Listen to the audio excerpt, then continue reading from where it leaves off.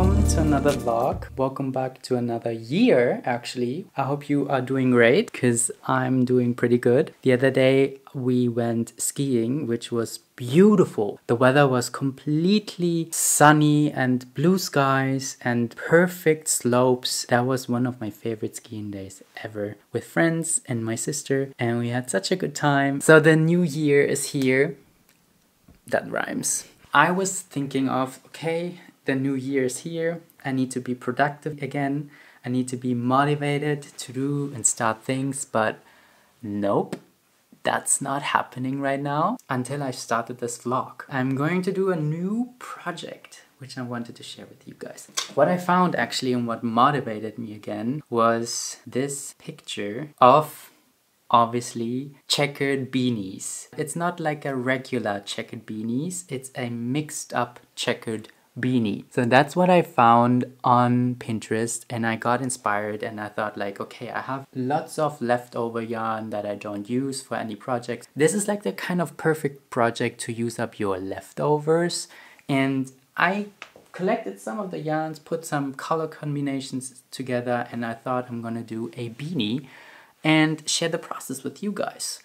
So for this one, I'm chaining up 51. This is not the length around your head, it is the length for your head. Like, this is the length of your beanie. So I'm chaining up 51 and I'm starting the process actually for the checkered pattern. For each of the checkered patterns, I'm going to add 5 single crochets and change the color. So we skip the first loop and go directly into the second one, do a single crochet for 5 times.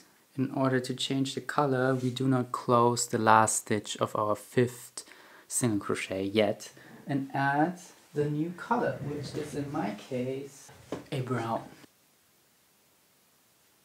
Adding it and tie a little knot to the axis, and now we work with the next color. For the next upcoming 5 stitches, taking the blue axis yarn with us in between the stitches, putting it in between the stitches.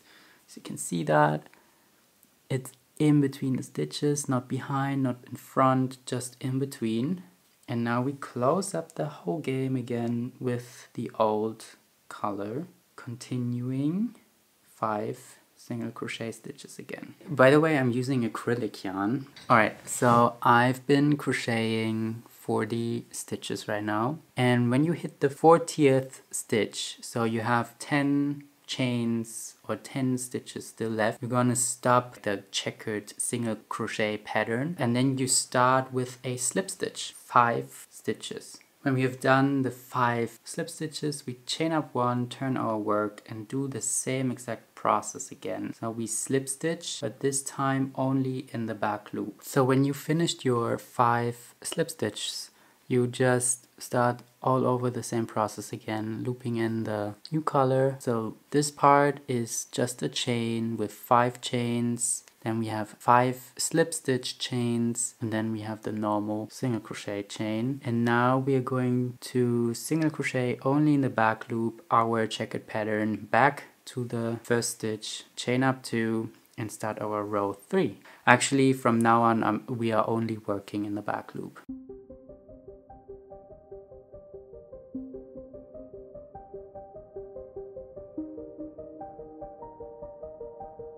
I just finished the row 2, and now I'm going to end up my last stitch with both strings in order to chain up 1. So we are going to add 1 more of the blue chains in order to turn our work and start working in the back loop, single crocheting row 3.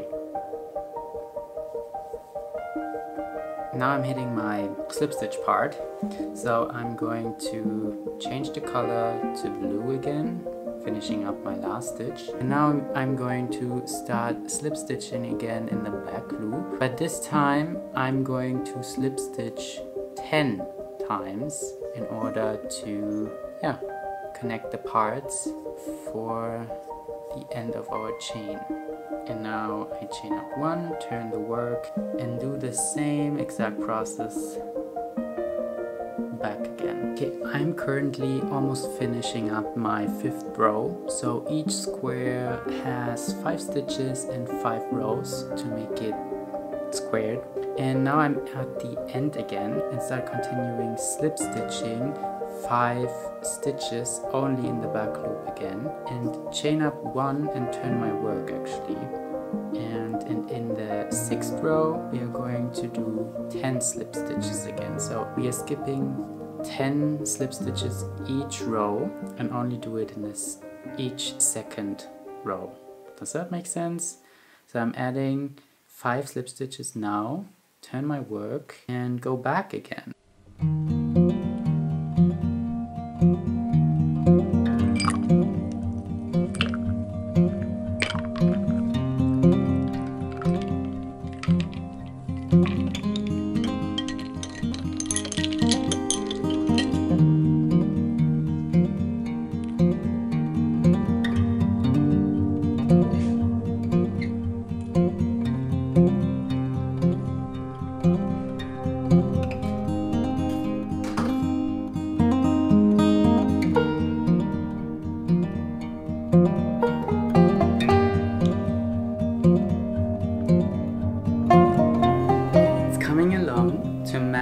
How it looks or will look in the end, and then you fold it over.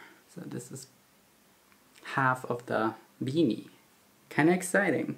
I always continue one of the colors in the next pattern. So I continued the dark blue into the next pattern, and now I'm continuing the light blue in the next pattern, and then I'm going to continue the orange in the next pattern. So everything is coherent.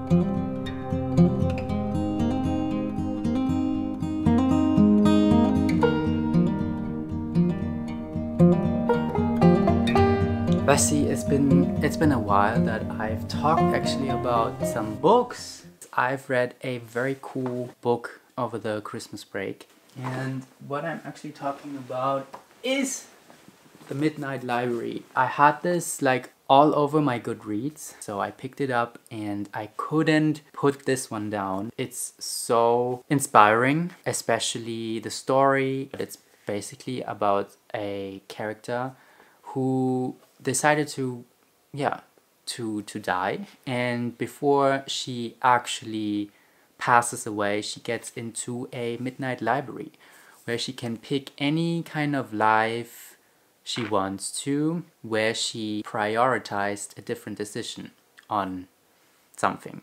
For example, in one life she's a Olympic swimmer, on the other life she's a rock star, and she is determined actually to find the perfect life. That's in this book. It's very inspiring. I really loved actually how it's been written, and it's very fast pacing as well. And right now I'm reading something that I've also picked up through Goodreads. Goodreads is such a good app actually. It completely motivates me to read more, and this one was also under my Discover page on Goodreads, and it's called Project Hail Mary, and it's by Andy Weir. He's actually the author from The Martian, so I had no doubts that this one is also pretty good, and it is pretty good. So this book I picked up because I'm really hyped about science fiction, obviously, and when it comes to extraterritorial life especially, I'm super hyped, and I really love reading about it because I find it super interesting.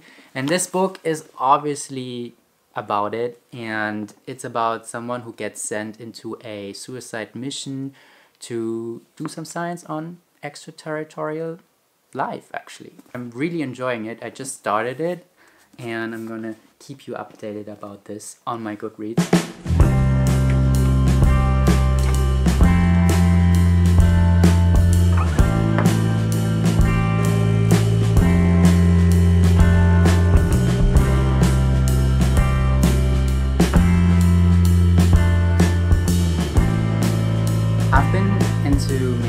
breakfast a lot lately.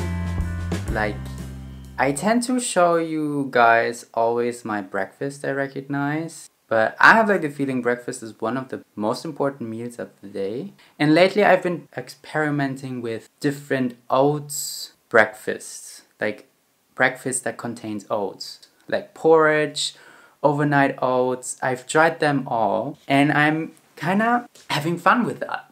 I'm really enjoying it. Also, I cut my hair. Also, what I forgot to tell actually is the other day I was talking about Goodreads and recommending my favorite or recent reads actually. And I'm managing all my reads with Goodreads. By the way, this is no advertisement or something like that because I absolutely love this app. I figured since I started to use this app in 2021, and since a new year is starting, I kind of try to make book goals and challenging myself to read more because I really want to read more this year.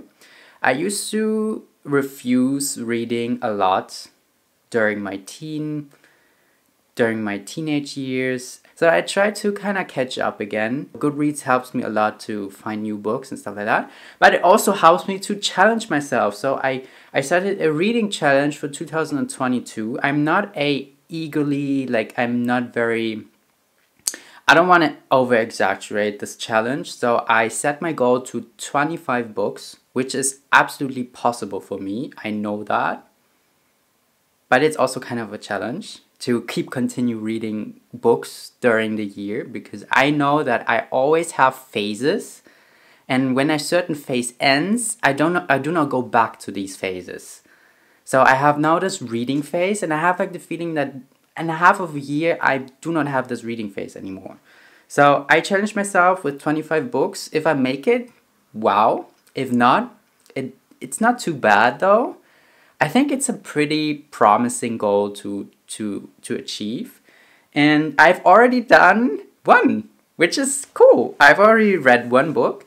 I'm about to finish my second book, which is Project Hail Mary, which I already showed you guys. By the way, such a good book. I continue reading and it's mind-blowing. I absolutely love it. I can fully recommend you guys. And that's the talk about my books. So challenge yourself in reading. Reading is fucking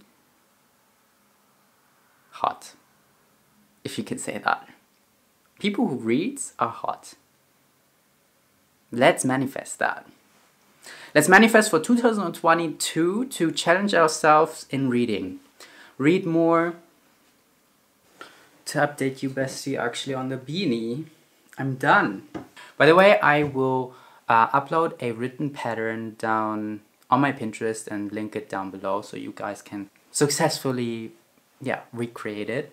So this is how it looks right now. This is 47 centimeters long. So it's the perfect size for my head. My head is not 47 centimeters long, but it needs to be stretched. We don't want to have like a loose beanie on our head. We want to have a stretched one. So I tested it out and it should be working.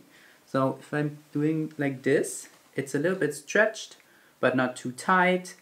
And it keeps it warm. You can either put it over your ears, but I'd like to wear my beanies like a little dwarf head.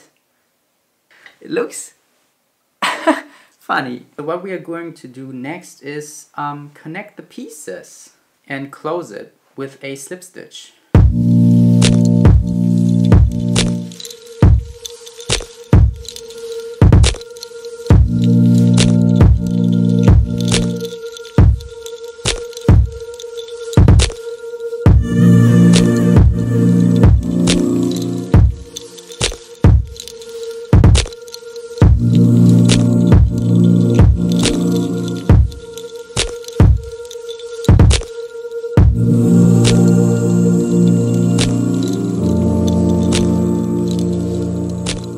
That's the finished beanie, and it looks cool.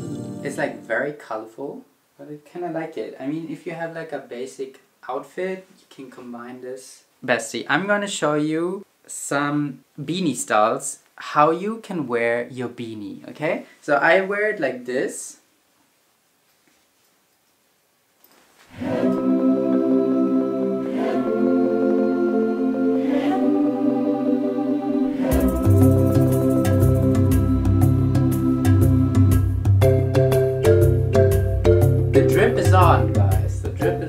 Well, yeah, bestie, I hope you like this little crocheting tutorial. If you like this little video, feel free to give it some thumbs up. If you haven't subscribed to the channel yet, feel free to subscribe to the channel for more DIY videos this year. I'm very looking forward to be back in the next video. I'm gonna share the crochet pattern down in the description. I hope you have a good day, a good morning, or a good night whenever you're watching this video, and I can't wait to be back in the next video. I love you. See you soon. I'm out. Ciao.